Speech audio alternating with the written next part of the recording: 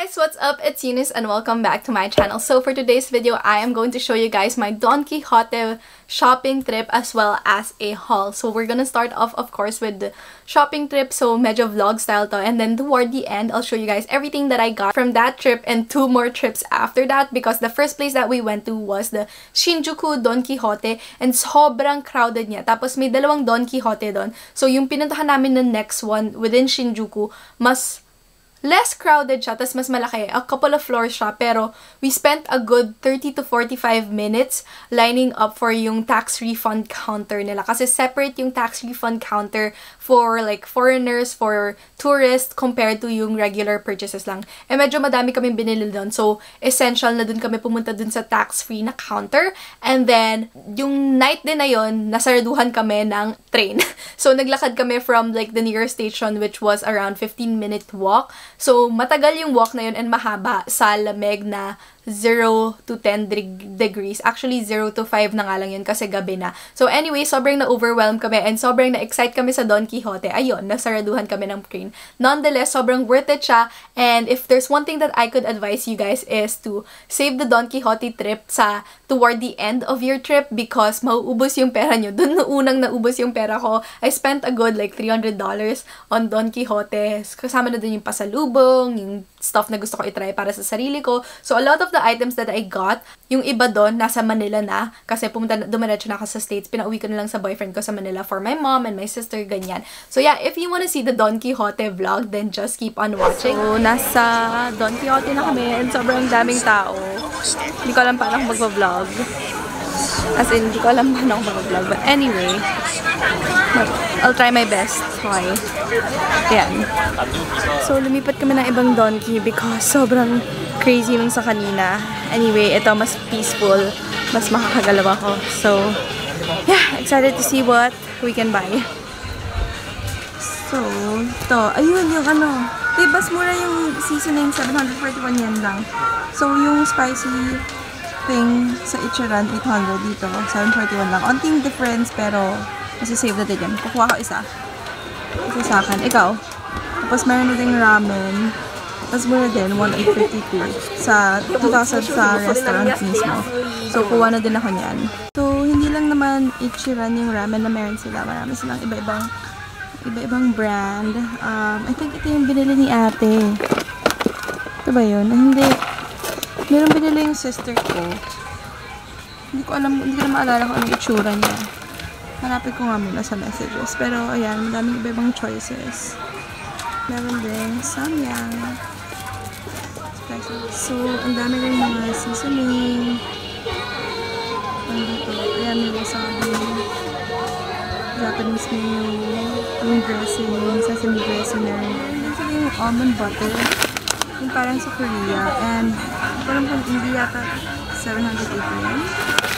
Parang hindi ko mahanap yung price. Haichu. Ang dilim. Tapos ito yung hinahanap namin. Yung parang chocolate-covered na freeze-dried strawberry. 298 yen. Sobrang sarap nito. Ito kasi mas manipis yung white chocolate niya. Okay, parang ang sarap nito. Matcha covered almond. Parang heaven dito. Hindi heaven dito like may lint na matcha pero medyo expensive siya. Tapos may quadratini din na matcha. Something like that. Tapos nalubong ko lang sa friend ko kasi may hit na matcha. Oh, hindi. Mukha bang nakapack? So, hindi. Powder. Powder lahat. This is powder. So, may matcha. May pocky din na matcha. Okay, bilang natin sa Kirsten yan. So, I ended up with 3 bags. Other items that I got, pinamigay ko na kasi pasalubong siya. Pero I have photos to talk about them with you guys. Pag nag-tax refund ka, they put it in a plastic bag. Tapos naka-seal to. Syempre, na-open ko na kasi namigay na nga ako ng pasalubong to my co-workers and family din. One of my favorite products that I got from Don Quijote is this. It's like chocolate-covered freeze-dried strawberry. So, dalawang flavors yung kinuha ko nito. Dalawang pack yung kinuha ko nito. In one pack, there's 3 flavors. So, in this pack, may banana, white chocolate, and peach. Sa other pack na naubos na ng dad ko, may matcha, milk chocolate, and white chocolate. Yun din yung pinasalubong ko sa co-workers ko. Sobrang sarap nito. As in, open ko na nga to for you guys. Favorite ko to. As in, pagdating pa lang ng Japan, hinanap ko na to kasi pinasalubong siya ng friend ng cousin ko sa kanya. Tapos pinatikim niya sa amin. Tapos lahat kami nasarapan. Ay, napunit. Anyway, when you open the bag, individually wrapped siya. So, ito, this is, I think, peach. Tapos, ayan, that's what it looks like. Hop. Tapos, ayun yung freeze-dried strawberry sa loob. Sobrang harap niya. One is enough, actually, kapag after mo kumain. Ang harap niya na pang dessert. Medyo expensive lang siya. I think one pack is 999 yen. Tapos, sobrang bilis mo lang siya maubos kasi nakaka-addict talaga siya. So, similar to that, meron ding mga ganitong packets of it. So, bumili ako ng truffle chocolate tsaka dalawang white chocolate kasi masarap din to. Ito lang is naka-individually wrapped tapos madami siyang flavors. Ito, pag inopen mo siya, ayan na yung chocolate sa loob. Hindi siya naka-individual wrap. So, mas madali mo siyang mauubos and mas nakaka-addict siya kasi kuha ka lang ng kuha. Anyway, resealable naman yung bag. And this one naman is around 298 yen. Tapos, it comes with, I think, 5 to 6 pieces yung nasa loob niya. So, medyo pricey siya, pero sobrang sarap. Kasi, manipis lang yung chocolate niya na naka-covered sa strawberry as compared yung Family Mart version of this one. Medyo makapal kasi yung chocolate na hindi ko masyadong gusto. So, ito talaga. So, sa Donkey, bibili niyo yan. The other items that I got is, meron siya lang yung locker na quadratini na parang, may ganun parang Hello Wafers, pero green tea matcha siya. Sobrang sarap niya. Pinasalubong ko siya sa, sobrang sarap niya, hindi ko naman na-try, pero green tea matcha nga siya. May coworker ako, si Kirsten. Sobrang favorite niya yung matcha, so yun yung isa sa mga pasalubong ko sa kanya. Tapos, meron din akong nabiling Pocky na green tea matcha. Pinasalubong ko din yun sa office mates ko, tapos individually wrapped siya inside. So, maganda siya pang pasalubong kasi one is enough for each para lang matry nila yung green tea matcha. Pag madami kang papasalubungan, perfect yun. Kasi like I said, one whole pack siya, pero individually wrapped. Then, the next item that I got is seaweed lang na pang kain sa rice. So, favorite ko kasi yung seaweeds. Tapos, masarap din siya with ramen kasi bumili din ako ng Ichiran na instant ramen. Madaming may ayaw nito, pero ako, for me, pag nag-crave ako ng mas authentic kesa sa 99 cent na ramen, ito yung gusto ko. Tapos, like I said, meron nga akong seaweeds dito to pair with this. Tapos, okay din siya pang wrap sa rice. Ayan, oh. No, if you can see that. So, 8 pack to of like 4 in each pack. Ayan. Individually wrapped din siya. So, okay siya pang baon, ganyan, if you want to. Anyway, yung Ichiran na ramen, ito naman, mas mura to sa pag binili nyo sa Don Quijote kesa sa Ichiran na store. Sa Ichiran na store, bumili din kasi ako doon, 2,000 yen siya. Sa Don Quijote, 1,800 tapos may tax refund ka pa. So, lalabas, makakamura ka ng halos 150 pesos pag binili mo siya sa Don Quijote. It comes with 5 individually wrapped packs. Tapos, sobrang dali niya lang lutuin. May instructions siya sa likod. So, pag nag-crave ka ng ramen, tapos wala namang Ichiran kung nasan ka, okay na to for me. Binili ko rin yung parang chili powder nito, pero hindi ko mahanap kung nasaan siya ngayon.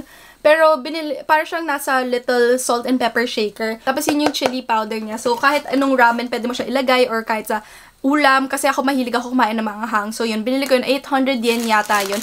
Pero, hindi ko lang siya mahanap ngayon. And then, I also got some green tea. Kasi, syempre, ano pa nga ba, diba? Meron akong binili. Ito, pure matcha green tea lang. So, kapag, ayan, sa gabi, mahilig din kasi ako mag-tea, lalo na pag sa work, pag ayoko mag-coffee. Kasi minsan sa coffee, nagpa-palpitate ako. Nagti-tea na lang ako. Kasi, lalo na ngayon, winter, perfect siya. Mura lang to, parang 298 yen, 50 bags of tea. So, perfect. And then, I also picked this up. Ito medyo mahal, mga 500 yen yata to. Matcha green tea with roasted rice naman. May nakainan kasi kaming restaurant dito sa States na kami nung office mate ko na yung matcha green tea nila, meron niyang roasted rice. Tapos sabi niya, uy, bumili ka sa Japan kasi gusto niya daw matry. So, yun, binili ko na to kasi may tea bag para madali din gamitin. Like I said, medyo mas mahal siya, 500 yen. Tapos, 20 tea bags lang. Pero, ito daw talaga yung authentic na masarap na green tea. Ah, ito pala! Nahanap ko na. Ito yung Ichiran na pepper powder nila. Sobrang sarap niyan. Favorite ko kasi maanghang. So, yun, binili ko na kasi mahilig din yung dad ko sa maanghang. So, perfect to. And then, I got 2 of these chocolates. Okay, so this is actually the 3rd time that I'm going to try to complete this video. But anyway, the last batch of items are actually beauty, skincare, and some other random products. A couple of beauty products lang because I didn't really focus on buying makeup during that time because ang dami ko ng makeup na nabili sa Philippines.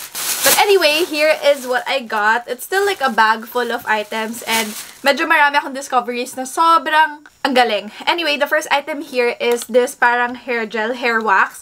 So basically, I've already actually opened this and I've already used it as well. So, meron siyang dalawang version, regular hold and strong hold. Tapos yung kinuha ko na is this blue one, which is the strong hold. So, basically, wax siya na ganyan. Tapos, kunyari may baby hair ka na nakatayo. I actually used this today. So, for example, ayan. I'm not sure if you guys can see that. So, all you have to do is do that. And then, bababa na siya. Kasi sumasama yung bangs ko. But anyway, I used this morning. And, ayan, oh. Kaganunin mo lang. Kaya, sobrang baba nung hair ko. Kasi nakadapa siya because of this. So, super easy to use. And i-swipe mo lang na ganun sa hair mo. So, yeah. And it's very compact too. So, perfect siya if you're traveling. Next item is ito, face mask. Actually, binigay ko na yung iba sa co-workers ko. Pero, Pokemon lang siya na face mask. I thought it was super cute. So, ayan yung magiging mukha niya. Okay, there. So, those are the faces na magiging mukha ng face mask when you put it on your face. So, ang cute lang niya. And, you know, on weekends, I usually do like parang self-care Sundays. So, excited to use this. And then, ito na yung plastic. Oh, I got this baby foot peeling mask. So, basically what you do is parang plastic boot siya. Tapos you put it on your feet. Tapos para yan sa mga calluses mo para mag-soften siya. And mas maging softer yung feet mo. And if you have dry feet, then okay din siya. Kasi yung parang toes ko, dry yun. So, excited to try this para wala naman ako masyadong calluses eh. But bumili yung sister ko. So, I was like, I'll buy it too. So, ayan. Foot mask lang siya. As you can see. Ayan, nakalagay. Para siyang boot na ilalagay mo sa feet mo. Bumili din kami ng hand mask if you watch that vlog. Kaso nasa boyfriend ko siya na kay Patrick siya. Inuwi niya sa Philippines. Yun naman, parang plastic gloves siya. Tapos, actually, masarap matulog ng may ganon. Kasi, hindi naman siya kakalat because nakaka-cover siya sa buong hand mo. Tapos, pag tanggal mo, syempre, mas moisturized na siya. And then, of course, pupunta ba ako ng Japan nang hindi nagre-restock ng Heroin Make Mascara. So, yung binibili ko is yung long and curl na mascara, waterproof. Perfect to if gusto nyo na whole day naka-curl yung lashes nyo. Hindi siya mag-a-add ng thickness to it. So, what I usually do is, I apply this para lang makip niya yung curl. Tapos, hindi rin siya nagka-clump. Sobrang favorite ko to. Tapos, like I said, whole day siya. Tapos, kung gusto mo lang ng thicker, i-layer mo na lang ng ibang mascara na mas nakaka-thicken ng lashes. Pero ito, volume and curl lang talaga siya. As in, maglalast ng entire day. Naka-lash lift kasi ako ngayon, so hindi ko napapakita sa inyo. Pero if you watch my other makeup videos, lagi ito yung ginagamit ko. So, I bought 2 na. But note that if you do use this Heroin Make Mascara, kailangan nyo ng remover. So, nagsisell din sila ng remover.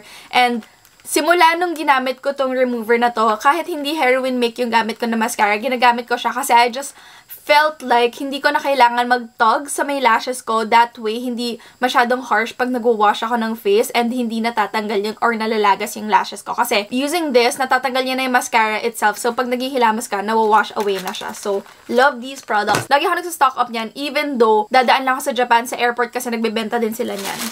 Sa Japan, maganda yung nail clippers nila. As in, kahit nung first time mag-states ng brother ko, tapos dumaan siya ng Japan, pasalubong niya kay mommy nail clipper. Tapos sobrang love namin yung nail clipper na yon. Kasi ang ganda nga, mura lang siya. Parang mga 200 yen lang yata to. 198 yen lang yung bili ko dito. So, 100 pesos lang siya. Pero ang sharp niya na pag isang clip mo lang, tanggal na talaga siya. Tapos hindi siya nakakasira ng kuko. Maganda siya mag-clip.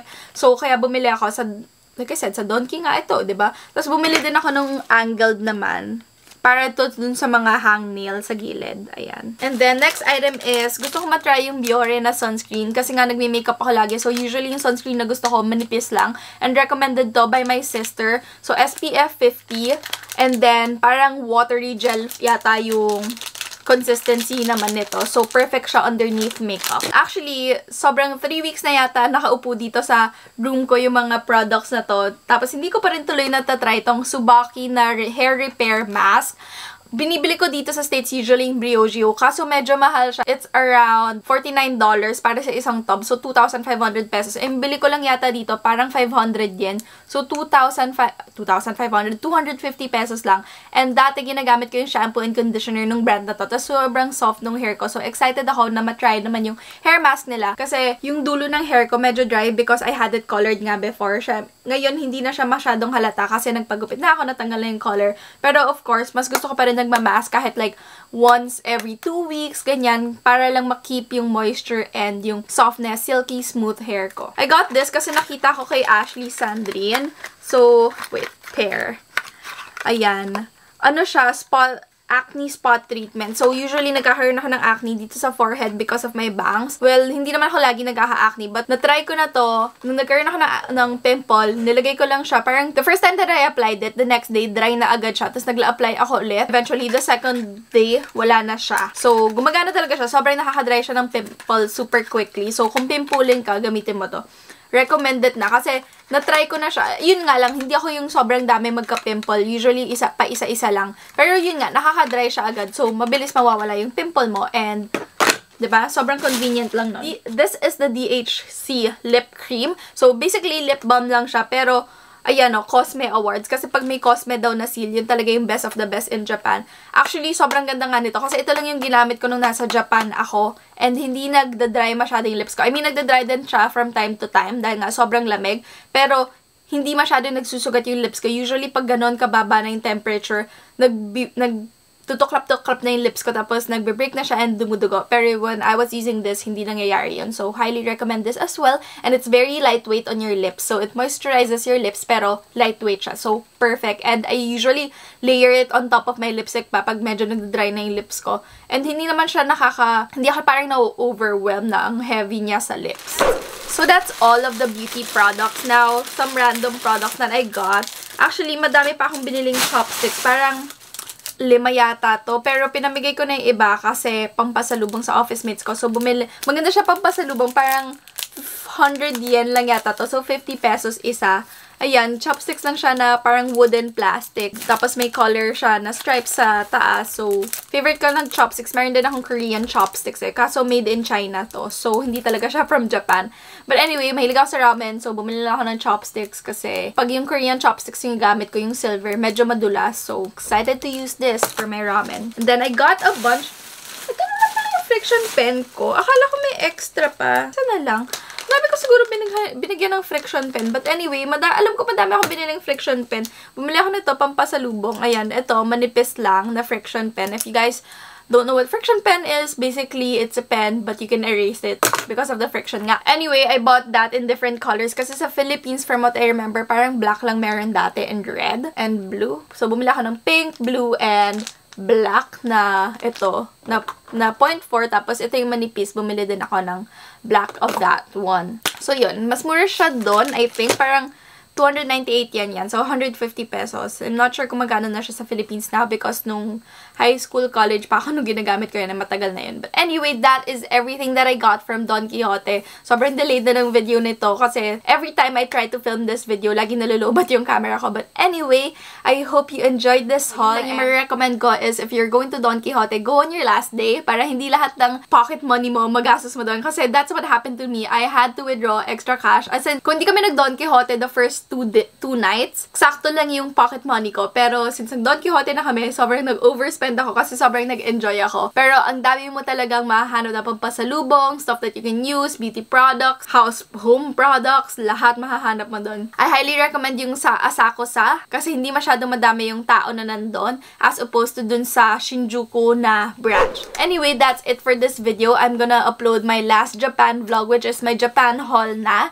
So, if you've watched a couple of my Japan videos, thank you so much for watching, and if you enjoyed it, don't forget to give it a thumbs up. I have a playlist for my Japan vlogs and all of my Japan videos, so I'll link it at the end of this video or down in the description bar. Once again, it's Eunice. I'll see you guys next time. Bye! Oh, I forgot to show you guys one thing. The Shuemura eyelash curler. Sobrang love ko to and favorite ko. Bumili ako dati nito sa Hong Kong. Parang lumabas 1,500 pesos for 2. And sa Japan, 500 pesos lang isa. So, dun kayo bumili. Actually, less than 500 pesos pa. Parang around 400 pesos. And yung combination ko na ito and yung Heroin Make Mascara is my secret to like all-day lasting curls na hindi clumpy. Sobrang love ko lang tong combination to. If you watch my makeup videos, alam nyo na ito lang talaga yung ginagamit ko. So,